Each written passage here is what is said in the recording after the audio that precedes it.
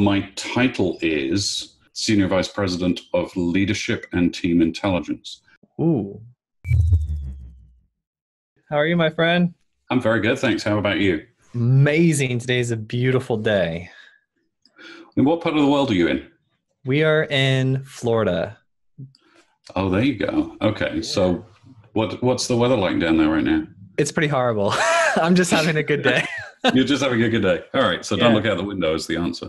Correct, yeah. Or don't go out. Don't step outside. We get that that island effect where in the summer it's stormy and hot and muggy, but you just do your best to keep a positive attitude. It's funny. I used to be in a past life. I used to be in a project in Miami. I was in Miami every Monday for like a long, long time. And you could set your watch by the thunderstorm at 3:00 every afternoon. That's right. That's right about where we are right now. It's just getting ready for it. Yeah. Just getting ready for it. We should probably get it in 24 minutes time, actually. Yeah. Where are you at? I'm in Montclair, New Jersey. Very cool. Is that where Cisco's headquarters is? No, headquarters is San Jose, California. So I have a home office here, and I have an office in San Jose, and then United Airlines likes me. You have lots of points? Yeah, lots of points. Always going back and forth, back and forth, back and forth. So I do good work on planes. Otherwise, I think they'd have fired me a long time ago.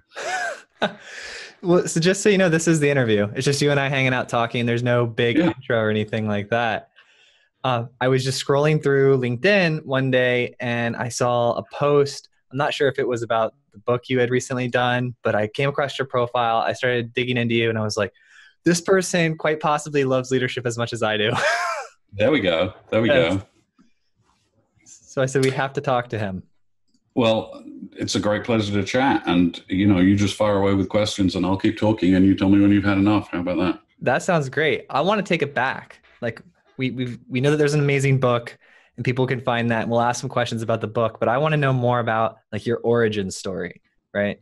I saw a little bit about music and I'm curious, was music your first love? Was technology your first love?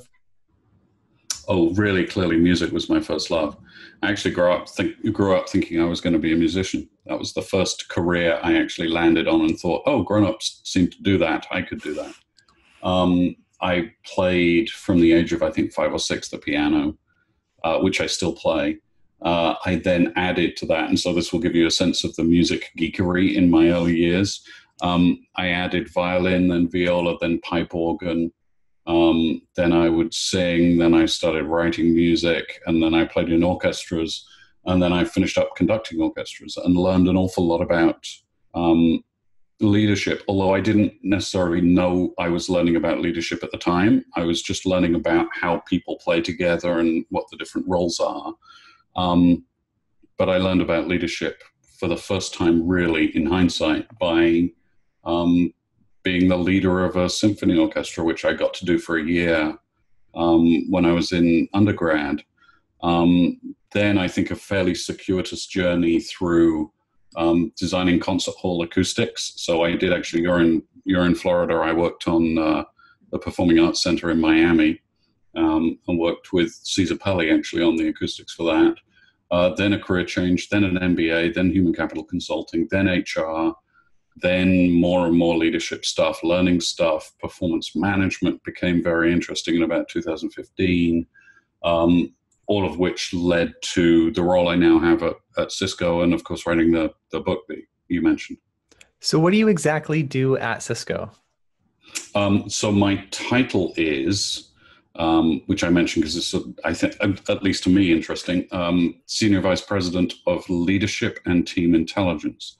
And what we did at Cisco now 4 years ago is we put together a new organization, one of a kind, as far as I know, in HR organizations around the world, the mission of which was to figure out how we could do everything possible to build more teams like our best teams, more leaders like our best leaders, and do all of that while providing people with reliable, real-time intelligence about the world they lived in. So there's this really interesting fusion of the leader and the leader and the team, and the leader and the team and the information about the world that they live in, that for us is a really, really important area of investment and curiosity and innovation. I am just massively intrigued because you've got this wealth of knowledge. I wanted to just be like, what did you learn? But I'm curious, like you wrote this book, 9 Lies About Work, to sort of set the record straight about common misbeliefs. I think to help us in a way get out of our own way in the world of work. And there are many things, and of course we've written about a lot of them, although I think we could probably come up with some more, but we wrote about a lot of them in the book. And they have this sort of characteristic that the leaders of an organization, with all the best intentions in the world, try and tidy up, if you like, the mess of work. They try and tidy up, we're worried that people aren't all working on the same thing, so we're going to have a cascaded goal system. We're worried that people don't understand what the company is for, so we're going to talk about culture at a high level a lot. We're worried that our people need to grow and develop, so we'll tell them what a uniform ideal of performance is, and then we'll tell them where their gaps are. And there are many other examples of these sorts of things. And of course, if you're on the receiving end of those, none of them's particularly helpful. Because down in the trenches, in the teams doing the work every day, firstly, you know exactly what work you've got in front of you because your team is connected to the world, your team is connected to your customers, your team is connected to other teams inside the organization. It's not hard for smart people to figure out which things should demand their attention on any given day.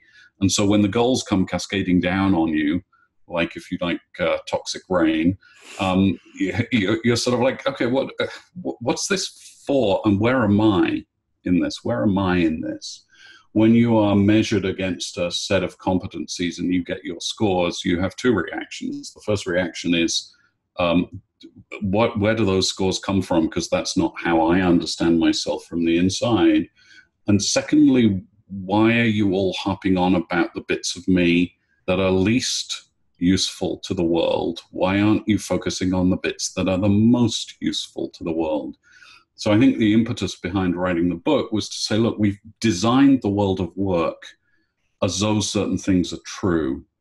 If you push on them and you look at the evidence and you look at the research, you find that they are not true. They are lies. And we are going to be hamstrung in our efforts to build workplaces that nourish and support the people in them until we can get out of our own way. I love it. I've come to this. So we did this podcast. I don't know if you know about this part of it. I'm going to share a little bit to give you some context, and I'm going to ask some more questions. Sure. So we did this podcast, and then leaders were giving some pretty great advice about how they grow and mentor and do different things with their teams. And then we ended up creating these leadership challenges where people go do things with their teams. And then it did pretty well. It started to take off. And then we started realizing that we have to sell to HR as we grew a sales team and all of this. And then HR was like, okay, well, we need to do this like 360 survey. And then we need to find out like where their all their areas and their skills gaps are. And and then we need to measure before and then like 3 months after. And what I realized when building this measurement system is that the way I'm going to measure as an individual is highly dependent on my current mood. And that's like a really hard way to show improvement or results. Well, it's funny. I mean, there are things, what's interesting is you can measure somebody's experience of work if you know how to do it. And that experience can and does change and is changeable. But unfortunately, the way you do it is not a 360, and the way you do it is not a manager rating, and the way you do it is not an assessment with 53 questions. And the way you do it fundamentally is not to ask other people what they think of Joel today, because you get a whole bunch of noise and not very much signal. In fact, specifically, none much signal. The way to do it is to say, Joel, what's your experience of work today?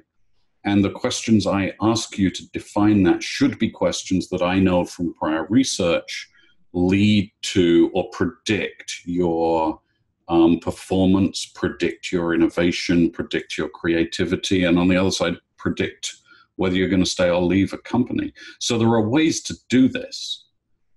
But in a way, we've massively overcomplicated the design of work and how we do these sorts of things. And there are some very simple truths in how you actually measure a human's experience of work. And when you get the simplicity right, then you can do all sorts of other interesting things. But when you wrap as you've discovered, you're trying to do some good in the world and help leaders. And if what you have to do first is cut through this sort of thicket of 360 and then this other thing and then this other thing, you never emerge from the thicket. Yeah, I don't think that people can reliably like rate other people, and that should. They can't. Yeah, they can't. I mean, it's absolutely provable. And by the way, it's not a new. This isn't like breaking news. People can't rate other people. This is like 20-year-old. But you would think it. For me, it was like when I saw that on the list, I was like, look. Everyone, look, it's on the list, like, because we found it to be true, but then you go out in the world and everyone acts like it's not true.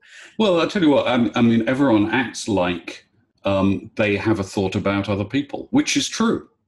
We all have thoughts about other people. But our thoughts about other people aren't the truth of the other people. They're only the truth of our thoughts about other people. And yet, when we design it's almost like, if you think about tennis, it's almost like our measurement systems are always us jumping over the net into the other person's court and trying to play the game for them. Whereas what we really need to do is stay on our side of the net and go, look, my experience of you is this. Now, that's good data because I know what my experience is. I'm a reliable witness, if you like, of my experience. But I don't know anything about you. I know nothing about you, and I can't come to know anything about you. All I can do is understand my own experience. Now, that means we can measure. But we've got to stop measuring by jumping over the net and opining on what other people are like and whether they have strategic thinking and execution and business acumen and all of the other weird and abstract things we try and measure in people. We've got to stay on our side of the net and describe our experience. What that looks like is, would I always go to Joel for excellent work? That doesn't tell me anything about Joel. It tells me about me.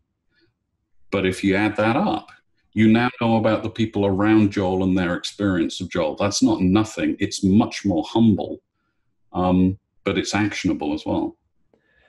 That is really interesting. So like the framing is very important. I like how that's a small, subtle difference, but it's very important. Well, and it connects, in the book we write about feedback as well. And of course, feedback is another case where we just keep jumping over the net. Let me come over the net and tell you what you need to do. Tell you how you should do this differently, tell you how you should do this better. But of course, those things aren't actually, they can't know how you should do something better. They can only know how I would do something better. But yet we jump over the net, we trample around in your head for a little bit, and then we tell you off because you haven't done anything differently. And you're like, didn't you get the feedback? And you're sitting there going, the way that you think about this stuff is completely different than the way I think about this stuff. And you have no idea how I think about this stuff. And you can't live a day in my head. So the most useful thing for you to do is stay on your side of the net and give me your reactions to what I did. Then I can gauge my impact in the world. Then I can figure out from my sense of who I am and what I'm trying to do, how to change those reactions. But you got to stay on your side of the net. Now, I'm always trying to grow and improve as a leader. Should I be going deep into my strengths, or should I try to average out and be well-rounded?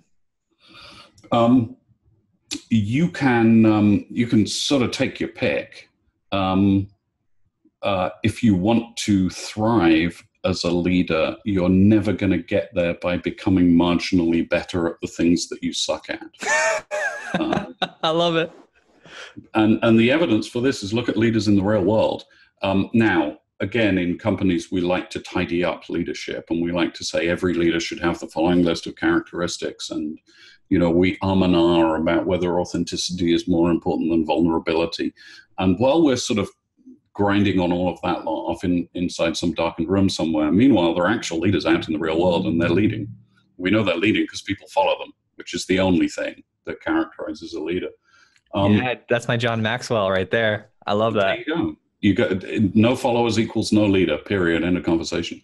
And so you look at people with followers and you find they're not at all well-rounded. They have colossal deficits, but they've all figured out something that they're really good at doing, uniquely good at doing in many cases. And they've understood over the course of a lifetime how to refine that, how to make it more powerful, how to make it more visible for people across the world, and how to use that to give people something to hook onto. We talk in the book about spikes, and really when you look at the best leaders, you find they are beautifully spiky. They have understood themselves. They have understood what they have going on with such great clarity that they know how to magnify that. And the corollary of this, by the way, which I think many listeners will recognize, is that leaders are actually slightly annoying people because we still see the faults, and yet we follow, and we know in ourselves that we're following you despite your faults. We're forgiving your faults, if you like. Following is an act of forgiveness. It's not going around going, I'm not going to follow until I find a perfect person. It is, however, looking at the world and looking at the people around you and going, my God, that person over there has this amazing talent. I want to be part of that. And at the same time, they're not very good at this, and they occasionally miss on this. And those things are going to frustrate me. But for me, the trade is worth it. I'm going to hook my wagon to yours because of what I see that is so magnificent about you. And I'll forgive you, if you like, your trespasses. What are your strengths? I'm a distiller. Yeah, that's why I like you, man. that sounds like I spend my time in an inebriated state. But actually, I'm not so much talking about that. But I've learned that what I can do is I can look out into the world and I can see patterns and I can make them simple and clear for people. And that if I keep doing that and keep doing that and keep doing that, that clarity is useful to other people. And so a lot of my spikiness as a leader, if you like, comes from being able to say this, not this, this, not this, this, not this, and do so over time with a heightened sense of contrast and a greater sense of clarity. So what I do is I distill things, and in the distillation, I serve others. Oh, I love it. I have this thing, I call it the 3 R's: reduce, refine, repeat. Because I noticed that I used to build large software applications. And so I'd go into an industry I knew nothing about. I would consume everything in the world about insurance or financial products, build out this entire system, solve all these problems, make everything really, really, really simple, and then go do that in a whole nother industry. And I found out that like my superpower is just consuming large amounts of data, simplifying it down as basic as possible. And everyone's always like, ooh, sorry. And that sort of clarity is very hard won. I mean, it's not, I think many of us at work crave for greater simplicity. And very few people run around going, it would be great if things were a little more complicated, because things are more than complicated enough. But the simplicity is hard won. It's not a trivial matter to be able to go, you know what, folks, it's not feedback, it's attention. That one thought, don't give people feedback, give them attention. Don't give people feedback, give them reactions. Those are, the beautiful thing about anything that's simple, that's well done, is when you encounter it, you go, oh my goodness to me, that makes perfect sense. But you couldn't have thought of it for yourself. And the you couldn't have thought of it for yourself bit means that somebody has really been grinding on what are the differences in detail, what is the essence of something, and then how can we clarify that essence for people. Do you pace or like walk around when you're thinking? Or when you're writing and trying to refine ideas? for me, it's not location specific or sitting or standing specific, but I do this thing where I'll have a conversation with somebody about something, and I'll know that I've sort of gotten half the thought out, and then the conversation will finish, and then I'll just keep ruminating on it. So I'm, I think, a little bit of a post-conversational ruminator. As a new category of person for the world. It's one person in it, thankfully. And, half an hour after the conversation, I'll go, oh, that was the thing I was trying to capture. That was the thing I was trying to frame. And a lot of my most useful insights come in the rumination after a day or after a conversation. So right now you're at Cisco, you're studying and leading and figuring out all of this about the best teams. We know some feedback, something that, well, let me not answer that for you. Let me say this. What are some of the patterns that you're noticing between your best teams and your best leaders? The best teams seem to be able to solve for two things. They seem to be able to solve, at least this is according to all the research I've ever looked at, including research I've done at Cisco. They have figured out, their leaders have figured out, and the team together has figured out how to see and value the uniqueness of each person. Teams are actually great individualizers. There's a beautiful paradox there, by the way. In order to be seen as an individual for who you are, the best way to do that is to group with a bunch of other people who see you for what you are. So first thing is teams are individualizers.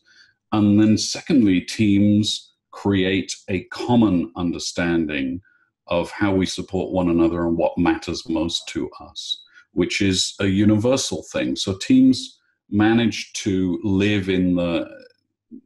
they manage to make powerful the tension between an individual and a group.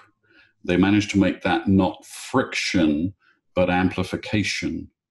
They manage to make that something where individuals can thrive because the team thrives, and the team thrives because individuals thrive. And the best leaders know they have a role to play in that it's a significant role, and that it's not an exhaustive role. In other words, the team has to solve certain things for itself, and the leader can help, but the leader can't get people all the way there by themselves. Starting to remind me of the conductor, right? You can't play all the instruments, right? Yeah. Yeah. And the thing that I learned conducting a symphony orchestra, I mean, the thing that's sort of glaringly obvious, if you think about it for a second, is the product of the orchestra is sound, and the conductor is the one person who doesn't make any by definition. So the product of a leader and a team isn't made by the leader. The space to make it is made by the leader. The possibility to make it is made by the leader. The environment to make it is made by the leader, but the making is done by the team. And there's a moment in conducting at the beginning of a piece where you stand either in rehearsal or in performance. You stand in front of the orchestra and you give the downbeat. And of course, at the bottom of the downbeat, you don't actually know for sure that anything is going to happen. And, they might all not play. Now you've practiced it and there's a sort of general agreement that you're going to do this and they're going to play. But it reminds you in that nanosecond that the doing of the work isn't the leader. The doing of the work is the team. The making of the space for the work is the leader. And I think you can translate that all the way through to what we know about teams at work. The leader can certainly give attention to each team member to what it is that's unique about them. The leader can certainly bring the team together and say, let's make sure we understand what we're confronting together. Let's make sure we talk about what matters to us. Let's make sure we have a conversation about excellence. Let's make sure that we support one another. But the team leader can't actually do any of that. They can frame it and emphasize it and point to it, but then it's for the others to do it or not. No, I'm sorry. I love this interview. It's one of my favorite ones ever. Dude, you kill it. Do you do a lot of talks around the world? Do you speak a lot about this, what you've learned? Well, I have to say that the book was out beginning of April, and I think it's touched a nerve. I think lots of people have read it and gone, "Thank goodness somebody is beginning to say not this, not this, not this." So yeah, I've been asked, and Marcus, of course, my co-author, has been asked to give a number of speeches, presentations, podcasts, media interviews. The world is very interested in what we're trying to say, and that's really heartening for me because I think these things have needed to be said for a long time. Well, it's things that like we find true inside. We just need someone to articulate it in a way with a reputation and a level of credibility that allows us to not just try to sell it internally, or we can actually point to some third-party reference that, hey, this is actually well, and the evidence as well. I mean, we went out of our way. I lead a bunch of research at Cisco. Marcus is a researcher by profession, and so we went out of our way to make sure that we were following as closely as we were able to all of the evidence that we could amass on a particular topic. So for folks who haven't read the book, we range across research into engagement through to neuroscience, through to soccer, through to Elon Musk and Tesla. Yeah. We tried to give people not just a polemic, which is relatively easy to do, but actually a fresh look at the real world of work, informed and guided by everything that we know to be true about the real world of work. Because if it's founded on evidence, then we can rely on it and we can act on it. If it's one person's point of view, then that's just there with every other person's point of view. So the evidence is a really important part of what we've done. What did you learn about Elon Musk? Well, I probably shouldn't give away the reveal for everybody who hasn't read the book. But when you look at somebody like Elon Musk, what strikes you? There have been all sorts of articles saying, goodness me, Elon Musk should calm down and he should stop smoking pot on podcasts and he should stop doing this and he should stop doing this and he should stop doing this. The world seems very eager to tell Elon Musk what's wrong with him and what he shouldn't do. But then you say, well, what has he done? He's founded multiple companies that now have valuations in the millions and billions of dollars. He's reinvented the automotive industry. He's reinvented the space industry. He's on his way to reinventing solar power. He's thinking about hyperloops. If instead we get at, and it's a great case in point for how we actually react to one another at work day to day. We're so easily drawn to, oh my goodness me, stop doing that. If only you would do this, you would be better. That we lose sight of, where's the human there? What can that person do brilliantly well? How do we magnify that? And, it's a truism that people don't change very much. We talk a lot in organizations about change. But if you look at a human over the course of their lifetime, the big bits don't change very much. The question always when we're dealing with people at work, and certainly when we're leaders dealing with people at work, is not so much how do you put in what isn't there, but how do you draw out what is there and make that useful and powerful and focused? And how do you help people build their own impact in the world based on their own uniqueness in the world? Give me a little bit of like more like an action thing. Like, let's say I'm a leader is listening. They want to help their team a little bit. Like, what's something they can actually do? Here's one. And this one's great fun. And what you need is a pad of sticky notes and a few pens. Okay. So it's a cheap exercise. You give people 2 sticky notes each. You sit the team around. You can do it virtually or you can do it co-located. And you say to each team member, on the first sticky, write the words, come to me when. On the second sticky, write the words, don't come to me when.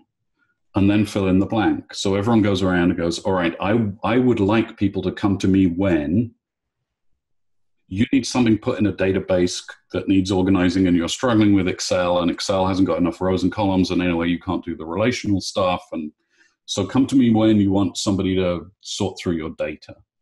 And somebody else will go, come to me when you've got a tricky problem with a teammate and you can't see your way through the fog. And then you keep going and you keep going and you keep going. And sooner or later, the following marvelous thing happens. Somebody else goes, don't come to me when you've got an Excel thing that you need turning into a database. Or somebody else goes, don't come to me when you've got a thorny problem with a team member because that drains the living daylights out of me.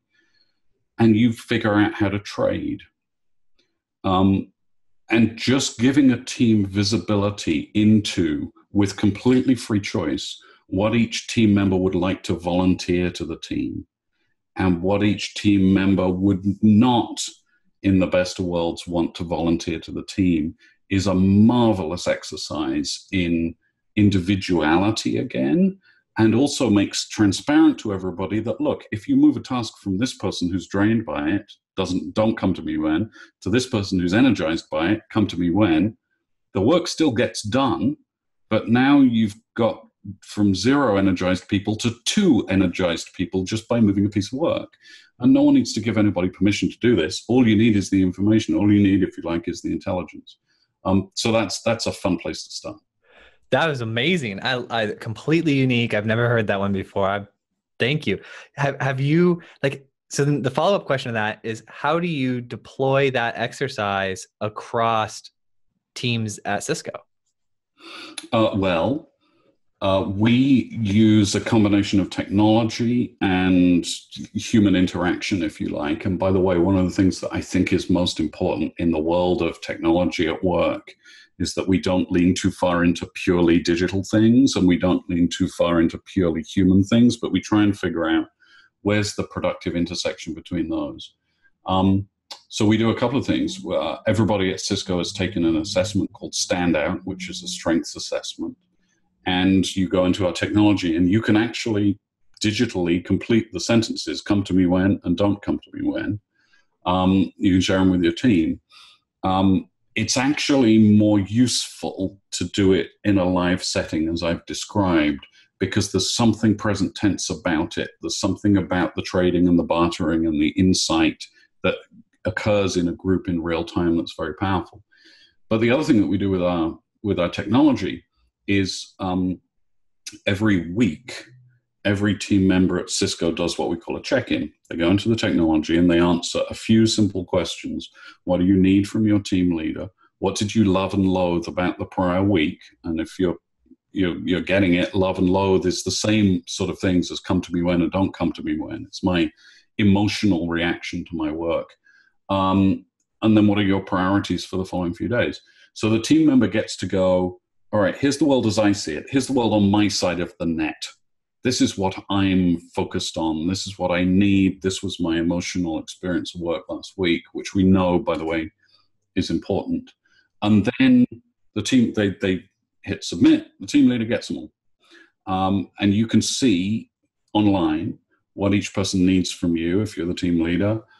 You can comment. But then, of course, what you do is you have a live conversation. So now we go from the digital to the human. And the check-in online serves as a template, if you like, for a conversation. And it's the conversation that starts on your side of the net. It's not a one-on-one where I go, tell you what, Joel, it's our time again this week. I've got a list of 18 things I need you to do. Please sit there, write them all down, nod your head and get on with it. And I hope they're all done by the same time next week, which is a conversation that you actually aren't a part of. You're just sitting there listening and doing as you're told. This is the inversion of that. This is to say the team leader doesn't make any noise. The team leader isn't making the music. The team member is making the music. So we've got to start by understanding what the part is, what their score is, if you like, what they're going to play next week, and seeing whether we can help them shape that in some way. And you have to do it weekly because the world changes daily. if you have a conversation with anyone on your team once a month, and we actually have data on this, they get less engaged because attention has a half-life. And if you get wonderful attention from somebody once a month, then you spend 3 weeks going, where the hell have you gone? That was kind of good when you paid attention to me and asked me about my work and my priorities and my loves and my loathes. Where did you vanish to? Now I know what I'm missing. And now I know you could do it, Mr. Team Leader, if you tried, and you've chosen not to. And so I think less of you as a result. The best technology for team leaders is frequent attention to the world that each of the team members is living in. And when you get frequent attention, you unlock all sorts of magnificent things on a team. How do you take these learning, there's the book, but like, have you taken the software or the concepts and made that, like, divested them in a sense to where the open public can consume the product, or is it just? Yeah, I mean, the software is made by ADP, where Marcus now works. Oh, great. What's the so anyone can get hold of the software, and the market is called Standout. Standout. Yep. And, what's lovely is that it doesn't really require permission from HR. Obviously, if you want to do it at the scale of the enterprise, as we've done at Cisco, we adopted it. We've helped shape the design of it. And we've rolled it out to 74,000 people globally, 15,000 teams.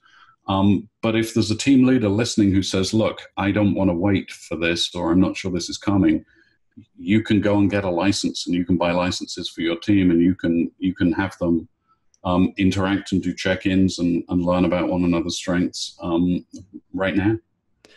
Do you find that this ability to meet with people weekly, and then your research of the half-life of the information, getting this out to leaders, do you think that helps empower them to actually make it a priority? Because it could be like an amplifying effect. I think what leaders hook on to is, again, the clarity and the simplicity. What we haven't really done to a very great extent is teach people how to have a good conversation. Now, there are plenty of HR organizations that will sit you down and say, here's a course in active listening, or here's a course in empathy, or here's a course in... We haven't said any of that. We've said, get the frequency right and the rest will follow.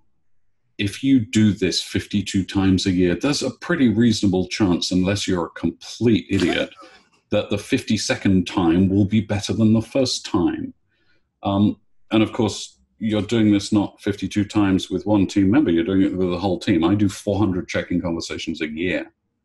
And you learn how to do them with each team member. Each team member wants a slightly different conversation. Some want short, some want action item focused, some want to talk about broader issues like development, some want to run through their list, some want to start with your list. You learn by doing it. And the most important takeaway, and by the way, we have evidence on the power of frequency, like the more frequent, up to about once a week, the more frequent the conversation, the higher the engagement. But we've learned that the frequency is the magic thing. And many team leaders at Cisco have been able to grab a hold of this and been able to say, okay, I'm trying to be a great team leader. I need tools to help me to do that. I need insights to help me to do that. And this is simple, and I can do it, and people love it. So I'm going to keep doing it. So that's good. That's good research for the people who, like the leaders who are like, I'm busy. That sounds like it would be nice to do, but I've got to do these other things. To hear that from you, and that's your experience in such a large data set, that if they just take the chance, right, and they just try implementing this and do the frequency and see the maybe commit to like doing it for 3 months straight to see the results, right, every week, and that would give them some. I'm trying to help transition the people who are like optimistic but slightly doubtful into actually doing this so they can see the benefits for themselves. Help me sell that. Yeah, well, I'll tell you. So the first thing that you run into, as you said, is I don't have the time. I'm a busy leader. I got stuff to do. I don't have time to pay attention to the people on my team. Certainly not on that frequency. They're all grown-ups. They can look after themselves. is roughly the caricature of what you hear, to which the response is precisely what do you think the job of a leader is then, if it's not to activate and understand and shape your team? It's like the symphony conductor saying, I'm too busy to conduct today, I've got other things to do. You're like, no, that's your job. The job of a leader is to build a great team. Okay, after you're done with that, by the way, which is a thing that is never done, after you're done with that, then by all means turn your attention to other things. We have to help team leaders understand that the team is the number one priority, not the number 8 priority. It's not what you get to after the other stuff. It's what you get to before the other stuff that makes the other stuff easier. And you're going to spend the time anyway. Spend it in a way that has leverage, if you like. The best leverage for a team leader is always building a great team. So for folks who are sitting on the sidelines going, you know what, I'm not sure I can do this, try it. Firstly, you don't need technology to try this, by the way. You can have everybody send you an email on a Monday morning saying, answer the questions. Here's what I need from you, boss. Here are my top 5 to 6 to 8 priorities for the week. Here's what I loved and loathed about last week. Anyone can do that. And then commit to have a conversation about it. Try it for 3 months and you'll find you can't live without it, which is very, very interesting. There is something addictive about the rhythm of attention in a high-performing team that becomes the connective tissue. And it's very, very hard in the world to find connective tissue. We try and impose it on people, and it hasn't gotten us very far. The connective tissue of a team is attention to what matters to each team member, and then from that to be able to have a sense as a team together of what matters to everybody. Oh, this is so good. I'm so happy we got to have you come on the show and do this, because it's such good information, and it's, moments like these, episodes like these that it reignites all the reasons why I'm spending time doing this and helping get these words out. I suppose the overall message here that I'd ask any listener to take away is that sometimes in life we're very lucky, because doing the right thing and doing the generous thing is also to do the smart thing. And in the world of individuals at work, recognizing that we all have certain strengths is not only the right thing to do because people are different, it's also the smart thing to do because that's where we're at our most productive, where we make our greatest contribution. In the world of teams, paying attention to people and what they need is not only the right thing to do, it's the smart thing to do, because in that you activate the energy of a team of people together. So I'm an optimist, of course, and I have great faith in humanity and great faith in the individuality that each of us brings to the world. But even were I not, it is still the most pragmatic, down-to-earth, hard-nosed business decision that any team leader can make to pay attention to the people on their team. Oh, I love it. Yes, you made it cool. That's what it is. You made it not lame to be a good person. That's just what you did there. It's my God, it can't be lame, can it? What's wrong with us if we think it's lame to be good? Exactly. Right. I love the way you can articulate it. It's beautiful. I have to ask, and we can cut this last part from the interview if you would like, but I'm so curious to know, how do you manage or coach, or how do you work with the leaders who aren't using the system? Well, you have them, the best thing to do is have them try it and hear from their team members. I haven't yet met a team member who has said, oh, I want less attention at work. Right. I don't really want attention to me. Humans don't actually work that way. So you can have folks try it. You can, of course, show them the evidence. You can, of course, explain to them the neurochemistry of attention and how we grow. Human brains grow under attention and under positive attention. You can have their own leaders do it for them, which is extraordinarily effective, because when you experience this as a recipient of frequent attention to your work, you very often get what that is, and it's very easy to give it to others.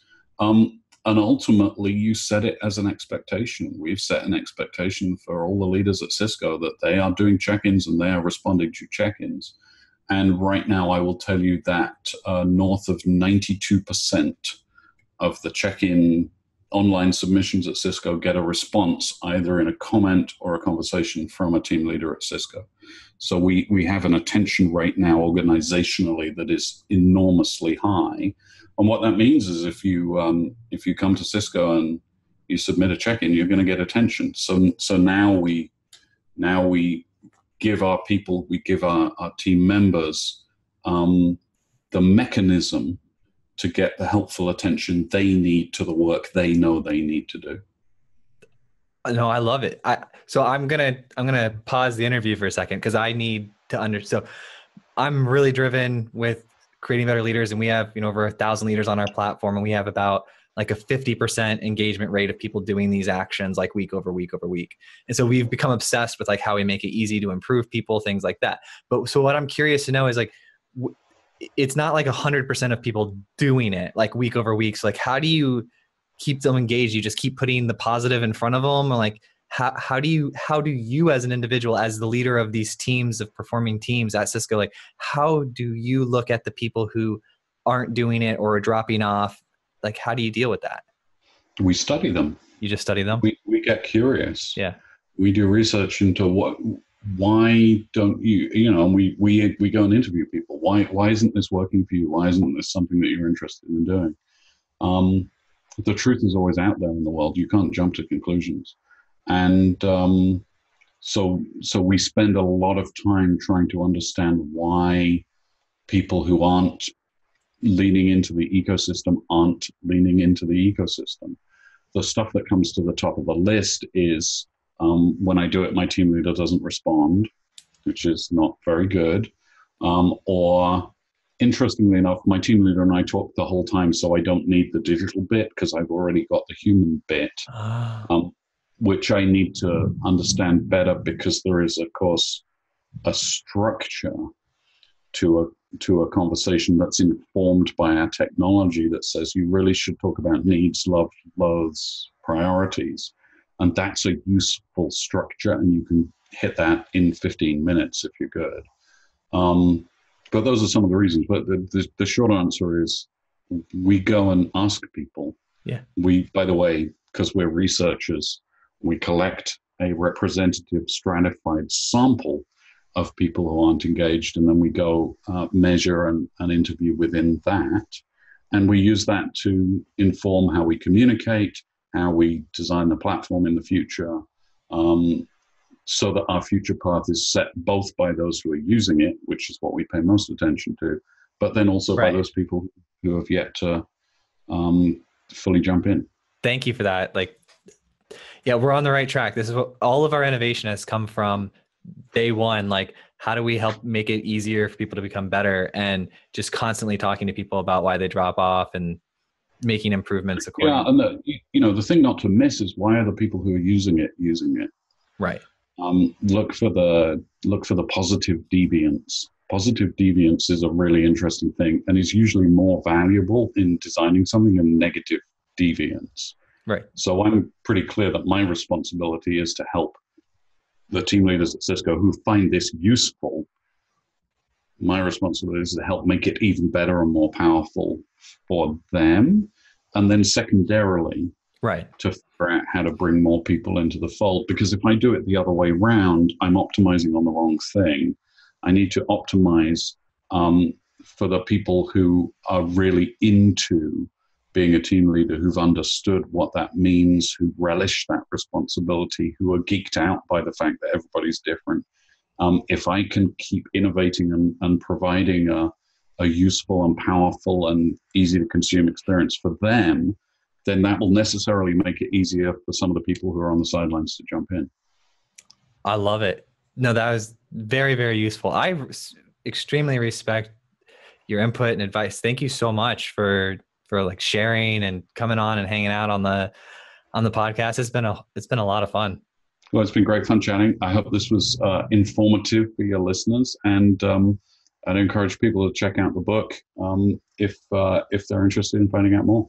And so they can get it on Amazon, maybe, or Amazon, wherever books are sold, and there's an audio book as well. So if you like listening to me, then you can listen to more of me, and if you don't like listening to me, then the print version will remove you from that particular experience. Well, if they don't like listening to you, I don't think they would have made it this far in the episode. Yeah, that's true. That's true. We lost those people a long time ago, didn't we? Well, this has been absolutely fantastic information. Super. I appreciate that very much. Very kind of you. Thank you so much, Ashley. You have a fantastic day. Thanks for watching this interview. I hope it brought you a ton of value. If you liked it, give us a thumbs up. Don't forget to subscribe and leave your thoughts in the comments below. Tune in to the Modern CTO channel weekly for more amazing videos just like this one.